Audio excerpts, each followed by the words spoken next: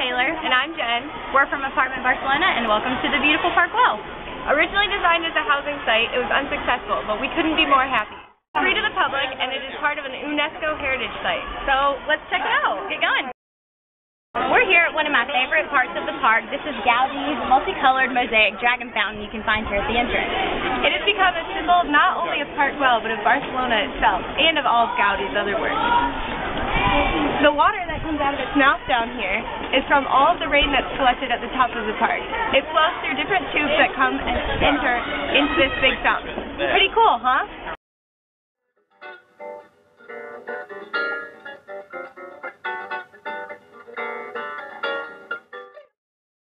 Columns are very similar to Greek Doric columns. However, with Gaudí's interesting and unique taste, the columns are exaggerated just a tad.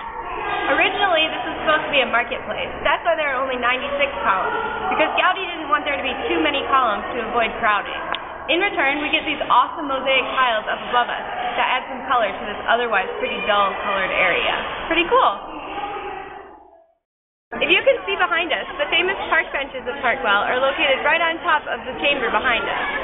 Interesting fact, each of the columns are actually hollow so that the water can flow from the top where the park benches are down to the cistern below and out the mouth of the dragon as we saw earlier. Let's go up to the benches and get a better look of the city. This is definitely one of the most lovable and favorite places of tourists and locals alike here at Parc Güell. This long bench surrounds the entire terrace and is in the shape of a sea serpent, which creates a harmony between nature and architecture. The inventions you can find here in the benches are actually left behind from the construction period of workers who actually sat here. Today it's used as a perfect seat and is a nice place for relaxation.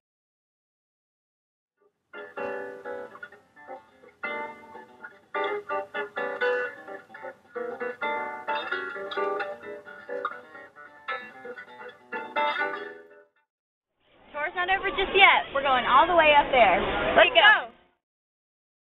We are now at the highest point of the park, also known as the Calvary, Torre de las Tres Cruces, and it dates back from 1941. Originally, Gaudí did not want this to be here. He wanted to build a chapel, but then they found some prehistoric remains which made this the ultimate choice that they had to go with.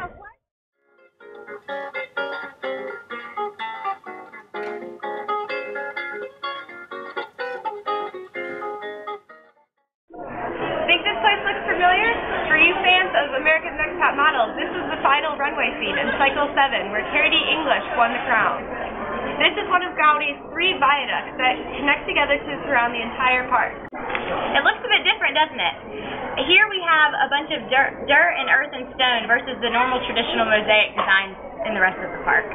This particular viaduct was designed in the Baroque style, where the other 2 viaducts were designed in the Gothic and the Romanesque. Pretty cool, right? So that was Parc Güell. We hope you guys enjoyed yourselves. Hope to see you soon in Barcelona. Adios!